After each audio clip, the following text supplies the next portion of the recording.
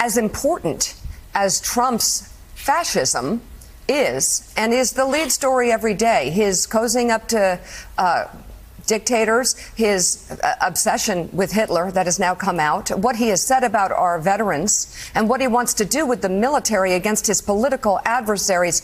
It's all huge news. This is the future that we're looking at in the next Trump term, if there is one. But this is what voters know right now, that he is killing us. I'm talking about us women. He's killing us. He is putting us at risk. He is making us afraid to have babies. He is putting our reproductive health at risk, and some women have died already because of this. So we can see right now what's coming. These headlines, and very good reporting, by the way, that shouldn't be questioned by idiots about what Trump has said about Hitler, that's incredibly important to know. But I do understand that people who are busy and that are people who are just tapping in may not be able to comprehend, because we've been free. We've been comfortable. We cannot comprehend that. And I understand that. I validate that it is hard to go from here to there. It is where we're going. I hope we don't find out the hard way. But what's happening with women right now is real, and it is playing out across America.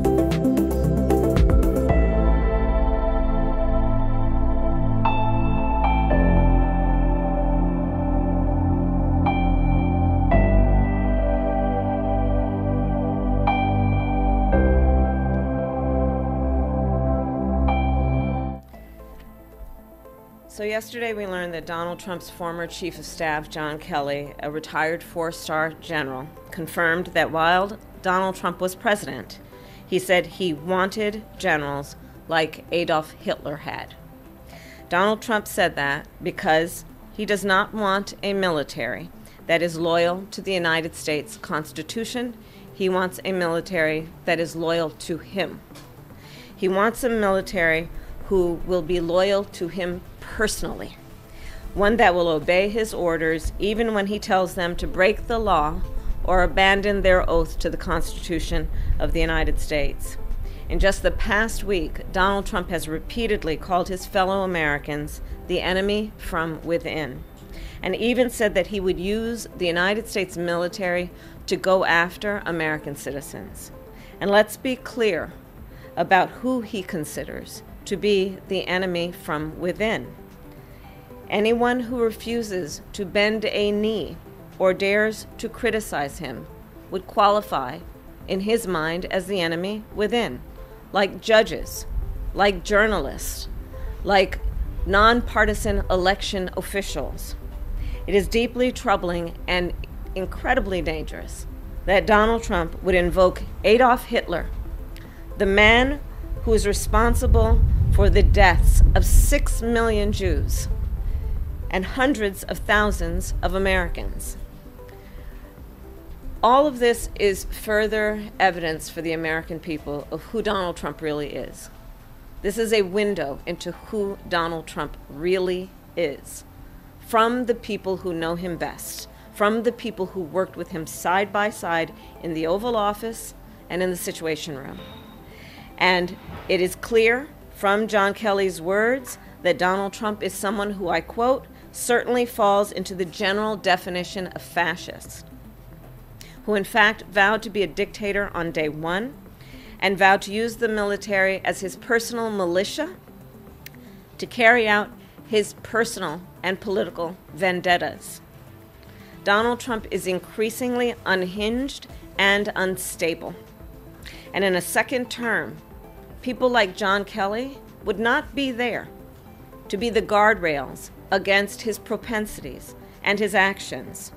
Those who once tried to stop him from pursuing his worst impulses would no longer be there, and no longer be there to rein him in. So the bottom line is this. We know what Donald Trump wants. He wants unchecked power. The question in 13 days will be, what do the American people want? Thank you.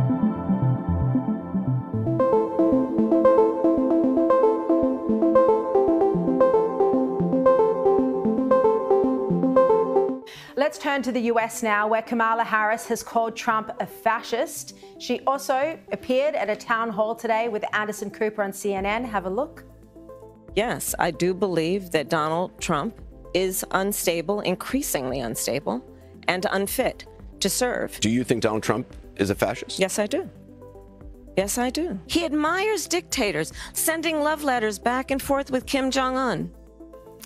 Now, the only problem with this argument is that Trump has already been president, and he wasn't a fascist while he was in office. You might not have liked everything he did, but he wasn't a fascist.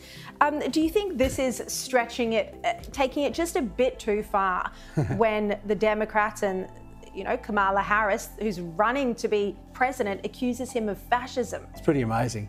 She's lucky that's the headline that came out of that interview. I watched it, and unfortunately, it was tragic. When even Anderson Cooper, you know, a copper for the far left in America, is out there correcting her and pulling her up and stopping her and reminding her she's been the vice president through all this time. She's saying they should have done better. That's the headline of this. CNN is being very, very generous with the fascism thing, which is just, I mean, it's trivial political point scoring. You know, anything with an IST at the end of it at this time at the election campaign is just mud flinging. You're right, you're spot on. People know what Trump is. Even if they don't like him, they know what they're going to get because they've seen it before. And that's her problem, because they've seen her before too, and she's underwhelming. I think that's a good point you made, though, that in saying that, agreeing or saying that he is a fascist again, that is now the headline out of that interview, rather than all of the other weak answers that she gave. We are going to come back to those answers because I've got Trump's former acting attorney general on the show later this hour. But Basil, there has been criticism that given Trump has already faced 2, potentially 3 assassination attempts on his life, that by calling him a fascist, by claiming that he likes Hitler, this dangerous language could once again incite violence against him. What do you think of that argument? Well, that's possible, and a case could be made for that argument. I think what it really reeks off, though, is desperation here from Kamala Harris, trying to reverse the trend that's sliding away from her and towards Trump. This is his 3rd time around the block in terms of a presidential campaign, and it's at the 11th hour of the 3rd occasion when he stood before the American people and asked for them to consider him to be their president of the United States. It doesn't matter that they call him a fascist or any of the other stuff. They've already judged him on all of those things. It's not about Trump and what people think of him. It's really about what they think of Harris. And I don't think she's done enough to give anybody enough confidence that she's a leader of substance in waiting. Yeah, there was a good line actually in an article in the Sydney Morning Herald I read earlier that effectively Trump has been running for office for 9 years, Kamala Harris just for 100 days. So he's a very well-known quantity to everyone around the world. They know what they're getting. But Kamala, there's still concerns, there's still uncertainty about what she actually stands for and what she do in office.